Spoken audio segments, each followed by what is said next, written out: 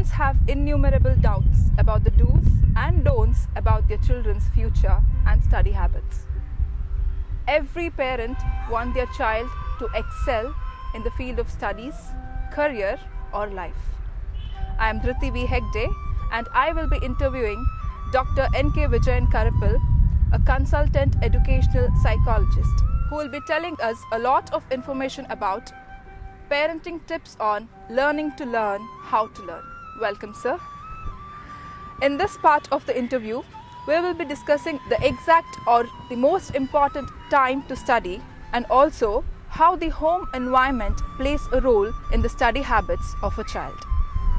So the first and foremost question that comes into my mind when we think about the importance of time: when do the child sit to study? Whether it is in the morning or at night, what do you say about it? Actually, time is not a major factor affecting the rate of learning. But in general, morning would be fine for learning, because in the morning, the mind will be fresh, and naturally during night, after a prolonged day's work, he or she will be exhausted. So definitely morning would be fine for learning. But among children, there are basically two categories: the old category and the Skylar category. You know, some children, they'll be just keep on postponing their studies. They will tell, I'll study in the morning, I'll study in the night. Part of their unending procrastination, they will be postponing. But based on their category of learning, parents can encourage them. I would say one more thing: motivation is a major factor. If the student is genuinely motivated, genuinely interested, time is not at all going to be a factor. I just heard you mentioning something about the owl category and the skylark category. So could you please elaborate it on it? Yeah, owl category means, some children, they would prefer to sit during night for a long time. Mm-hmm. For example, they'll be going on studying till 12 o'clock, 1:30, 2 o'clock, even 2 o'clock. They would be in owl category, because night they would prefer to sit for a long time. Whereas some children, they sleep early and they will get up very early morning. Say for example 3 a.m. or 4 a.m. It's not a problem for them.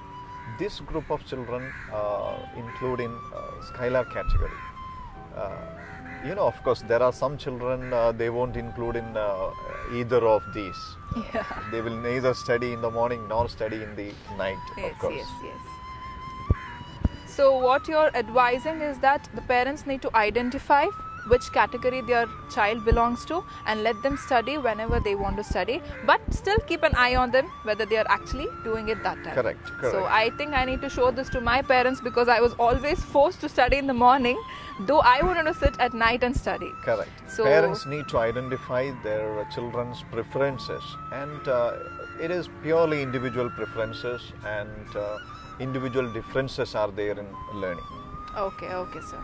So at times I have heard people saying that heredity matters in the performance of a child. Does it really matter? Will the characteristic of parents or how intelligent they are matter on the study habits or the intelligence of the child? And how far is the home environment important in this area of studies? In psychology, it's a big argument. It's called nature-nurture controversy, whether heredity or environment which is more powerful. Actually, it is both are important. But as you know, there is no point in worrying about the heredity, chromosomes, genes and all that, because nobody has any control over it. So we need to think about the environment. You can see in a same home, if there are 4 children, all the 4 children will be showing different characteristics, different behavior, different temperaments and different achievements. So I would say environment is more powerful. That's why some of the psychologists like Jerome Bruner said, you give me any 2 children, I will make them what you want. So he wanted to emphasize upon the influence of environment. So as parents, we need to give them, we need to provide them conducive environment so that any child can come up in life.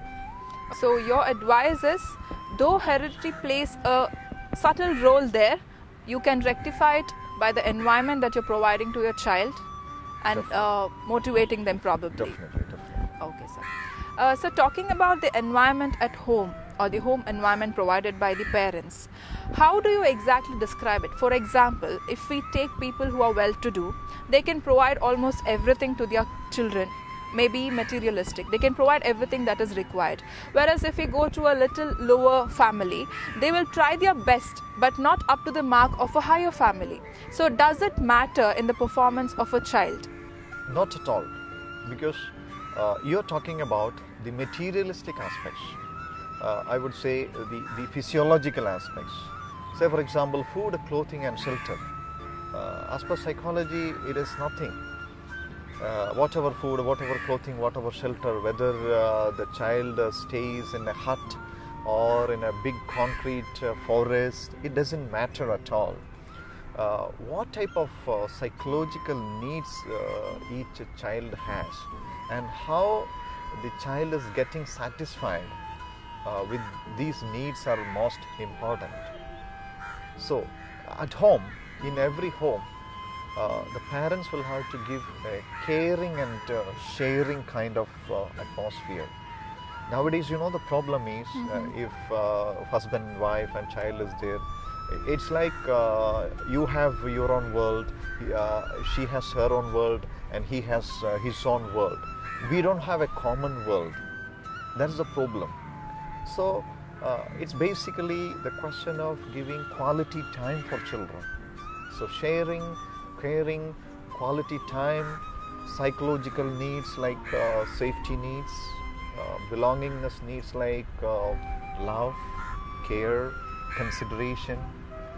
These are most important. You can see in schools and colleges some children are attention seeking. Have you ever thought about why? Because they are not getting attention, they are not getting love, they are not getting consideration from home.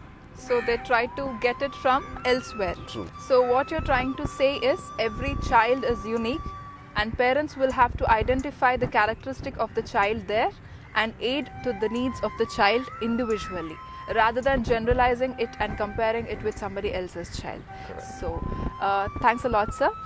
For more tips on this topic, parenting tips on learning to learn, how to learn, we will be back with the part 2 of this interview. Meanwhile, please like and subscribe for our channel. Thank you.